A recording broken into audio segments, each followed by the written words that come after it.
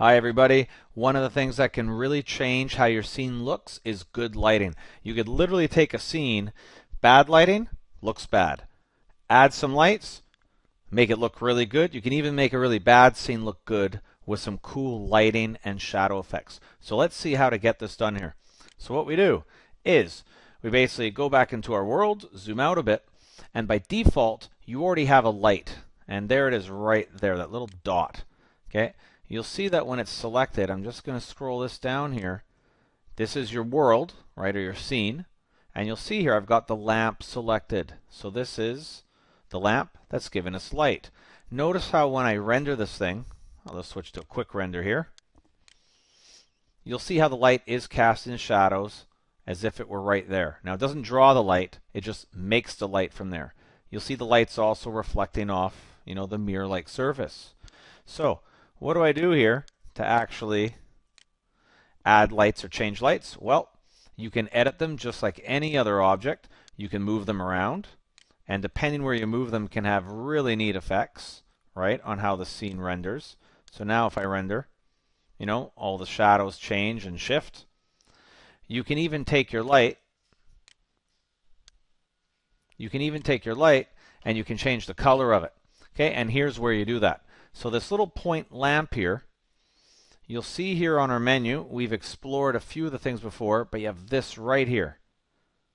That little symbol, that's sort of for the light, the object data, lamp, and what you get to do is you can change what kind of lighting that is. Okay, and there's a few different ones that you get to use. This is just a point light right now. So point light is like a light bulb, shines in all directions. You can even set the color. So let's say I want it to shine red. Oh yeah. So it shines red right now. Now when I end up rendering, it's a red light. Red light will interact with different colors in different ways, right? Like it would in the real world to give you the lighting. You'll see here you have energy of the light. So you can take the light down, okay, or increase the energy of the light, okay, to make it brighter. What else can we show you? There's a lot of options here. Shadow or no shadow. If you click no shadow, notice the shadows disappeared. Let me just put this back to white light again. No shadow, no shadows. Ray shadow, you see the shadows.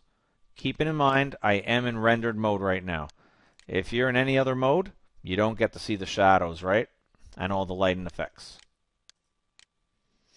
The distance. There's very physicsy, mathematical things here. How the light falls off, you can just explore it, right? How it peters off as distance, gets farther away. You'll see the lights dying off. So you can change the distance that the light works, and just explore how those affect things. So that's the point light. Sun. Sun shines from basically straight above. And so the sun is a big light super far away. Okay, so that's the sun. Spotlight. Now I'm going to get out of this mode here for a second. Just go to material mode. The spotlight, look at what it looks like. It basically is like a spotlight. It's a cone. Okay, and you can move it, whoops, to do some very neat little effects with your lighting. Now, of course, they have the things like the distance, how it falls off, the energy. You can do the color, right, and change it around. So you can explore with all that, right, and how it works. The one thing you have to know with the spotlight is it's aimed in a certain direction. So what you can do is you can hit the R key for rotate, and then you can move the mouse around, right? And remember when you're rotating, you can also hit X, Y, Z. X, you're just rotating in the X direction. Y, you're just rotating the Y. And Z, you're rotating the Z. So you can sort of do a whole combination of RX, RY, RZ to get this thing looking exactly where you need it to look. Okay? Not too bad. You can even do that trick with tracking the constraint. With the camera, you can go back to that video and you can make the spotlight aim at the cube all the time if you wanted to do something like that. Hemi, I don't even really know what the Hemi does, but you can look it up. And area. I don't know what the area does either and why it's not lighting anything up here, but you can look that one up. The popular ones for beginners, right, are the point, the sun, and the spotlight, right? Those are three good ones. You can do some real neat things with lights. Now, what happens if you want to add some extra lights into your scene? Let's just make that back to 1. If you want to add extra lights, just like objects, you go add, but you're not adding a mesh. You're adding a lamp, and you can decide at the time you add what type you want. Okay, so let's say we want to add a spotlight.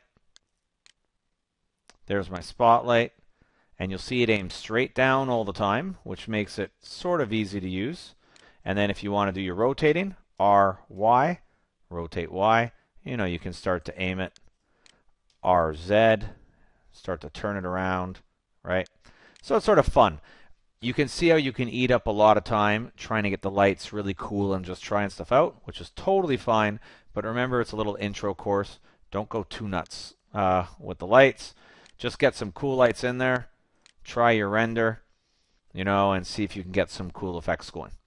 That's the basics on lightings, okay? The dead basics.